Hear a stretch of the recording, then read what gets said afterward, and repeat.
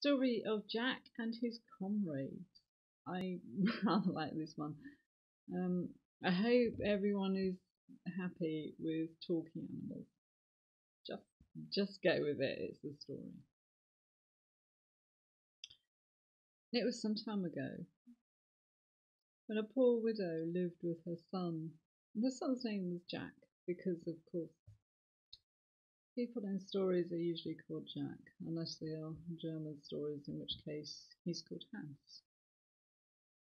So there came a time when there was no food for the widow and Jack until the next potato harvest. And so Jack decided to go forth and seek his fortune. And so his mother said, "I will kill a hen for you, and I will bake a cake for you. Now, which would you rather have? A whole cake and a whole hen and my curse, or half a hen and half a cake and my blessing?" And of course, because this is how stories always go, Jack says, "I will take your blessing, mother, and half the hen and half the cake." So Jack set forward and walked for a whole day. And on the second day, he found a donkey that was stuck. And perhaps he was stuck in mud. And so Jack helped the donkey, freed him from the mud. And so the donkey thanked Jack and said that he too was seeking his fortune in pastures new. And so now Jack and the donkey set forth. And later that day they walked through a village where some boys had tied a kettle to the tail of a dog and were chasing the dog through the village. And so Jack and the donkey together rescued the dog and untied the kettle from around the dog's tail. So the dog agreed to join them. So the comrades are now Jack and the donkey and the dog. And so the three of them continued on their way. And on the next day, they were joined by a cat who said that she had decided to leave her home and seek out pastures new. So there's Jack and the donkey and the dog and a cat, and they all continued on their way. And the next day, they saw a fox, and the fox crossed their path, and in the fox's mouth was a cockerel. And so Jack and the donkey and the dog and the cat chased the fox until he opened his mouth and let the cockerel fall down. So the cockerel agreed that he would join an ever-growing band of comrades. So there is now, come on, you can join in with this. Who have we got now? We have Jack and, come on, help me out here. We have Jack and the donkey and the dog and the cat and the cockerel. And so the companions carried on their way, and they found themselves walking through a wood. And Jack said, "We must sleep here for the night. We must do as best as we can on the long grass." So they all settled down to sleep until they were woken by the cockerel, cock-a-doodle-doing, as of course cockerels do. And so Jack said, Why are you crowing? The sun hasn't risen yet. But the cockerel said, I can see a light. I thought it was the sun. And when Jack looked round, he saw there was a funny tumble-down little cottage there in the woods, and coming through the window was candlelight. And Jack said, but it's just the light of a candle, but perhaps in the cottage there are people who will help us and people who will give us food. So Jack went, looked through the window, and are you going to guess? I think you know, don't you? I think you know who the people were who were inside the cottage. Have a guess. Sitting around the table was a whole group of robbers, and they were eating fine roast pork and fine roast beef, and they were drinking mulled wine, and they were drinking ale, and there were 2 sacks, one of gold and one of silver. And the robbers were talking about how they had robbed the house of the Lord of Dunleven, and how they would never ever have managed to steal the gold and the silver and the meat and the mulled wine and the ale if it hadn't been for the porter. For the porter opened the door and let the robbers in, so they managed to get clean away with the gold and the silver and the food and the wine. And the donkey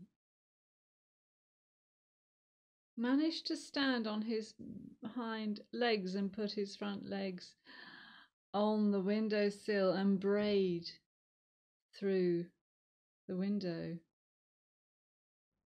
And the robbers, hearing this, thought something terrible was in the wood and trying to get into the tumble-down little cottage. And the dog began to bark. And the robbers were frightened of all this noise, and they ran out of the cottage, that they didn't run very far. And then the robbers talked amongst themselves, and they talked to the captain, and they decided that they needed to go back into the cottage to rescue the gold and the silver. And by this time the candle had burned down, so it was dark in the cottage. And as the robbers went into the cottage, the cat clawed at each of the robbers, and the dog bit each of the robbers, and the cockerel crowed as if it was Judgment Day. And so the robbers, believing that the devil himself was after them, simply ran out of the cottage, leaving behind the bag of gold and the bag of silver. So Jack and his newfound friends had a great feast on the pork and the beef and the mulled wine and the ale. And when the next day really did dawn, they loaded the bag of gold and the bag of silver onto the back of the donkey. And so Jack and the donkey and the dog and the cat and the cockerel all went to the hall of the Lord of Dunleven. And there at the door was the steward, and of course he didn't want to let them in.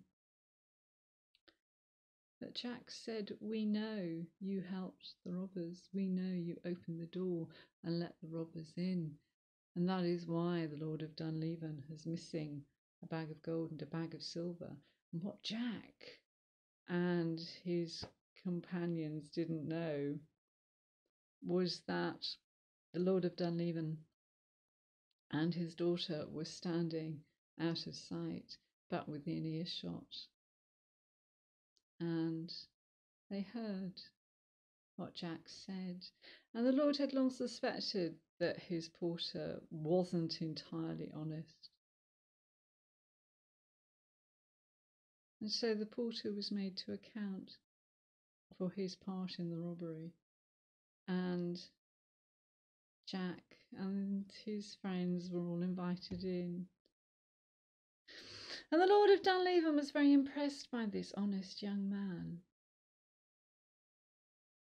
So Jack became his steward, which is kind of quite a well-paid job, by the way. Jack became his steward, and Jack sent for his mother. So Jack and his mother lived from there a life where they always knew where the next meal was coming from, and they were never hungry again. And of course, Jack's animal friends lived with them. But as to what became of the robbers, the story doesn't tell, but I suspect it wasn't anything good. What do you think? But the really important thing is that Jack and his mother and the donkey, the dog, the cat, and the rooster lived. This is your line. Come on, this is the bit you do. Come on, happily ever after. As so I hope will all of you. Now that story, of course, if you know the Brothers Grimm stories, you've worked out, though that is an Irish story, but of course it is very, very much like the Four Musicians of Bremen. And the Four Musicians of Bremen is the story which the good people of Bremen have taken to their heart. And the four animals are actually now on the Bremen town coat of arms, which I think is quite wonderful that the lovely people of Bremen can take a joke. But I rather like that, and of course it is just the story of a poor widow's son being rewarded, which of course is always nice. It's an English surname, you know, Widowson. So there are more stories on my channel. There are Brothers Grimm stories, there are Viking stories, there are all sorts of things. So do have a go at this yourself. Come on. It's not as difficult as most people think. I can do it. Yeah. Have a go. And I hope to see you all again soon. Check out my channel for more stories. It's good fun.